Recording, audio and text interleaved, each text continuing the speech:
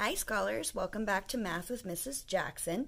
I just wanted to go over this Adding Doubles with Owls book that you have in your packet this week.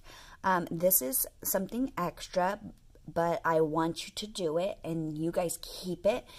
Send me a picture of you smiling with it. I would love to see you with it, but you're going to write whose book it is right here.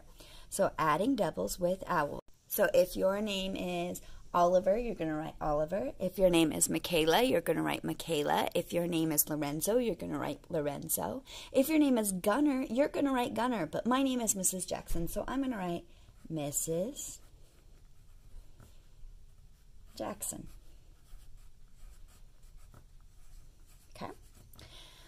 And after you complete this book, I would love for you to go through and color it on your own time whenever you want to. This is something that you can do at your own pace.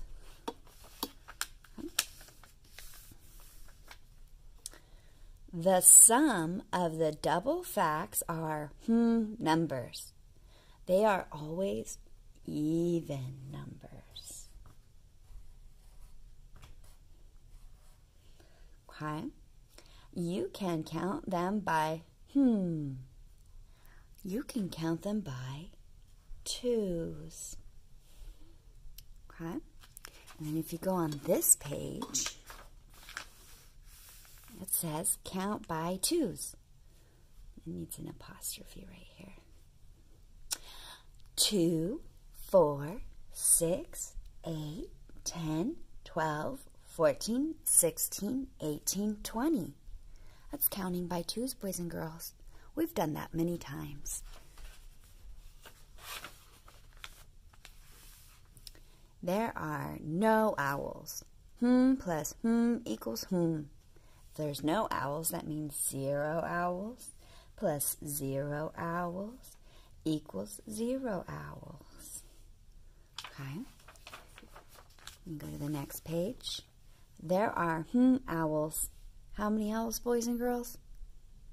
2. There are 2 owls.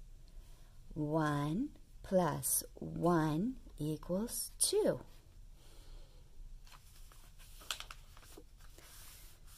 There are owls. 1, 2, 3, 4. There are 4 owls. 4 owls.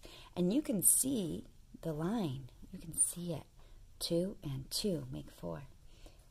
2 plus 2 equals 4.